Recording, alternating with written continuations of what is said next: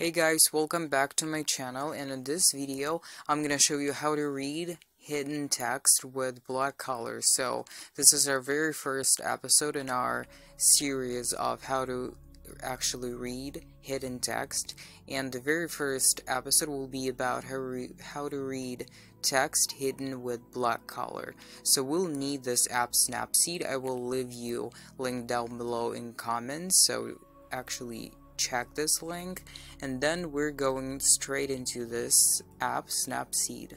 Then we have to tap anywhere to open a photo. So we tap and just choose the photo we need. Here it is, and then we're gonna go to tools and then to an image and just repeat just like me. A brightness we need around 100 plus. Then we're gonna go to contrast around -100, and then saturation we leave like this. Ambience is like around 100 plus, and as we can see, we already can read the text, but we're gonna go straight forward.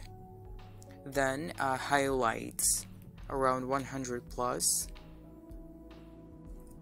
and then just shadows like around +30 or something like that. And as you can see, we already can read all the text, so it can be read. And I hope you in this video. If you like this video, please don't forget to like and subscribe. See you in the next videos.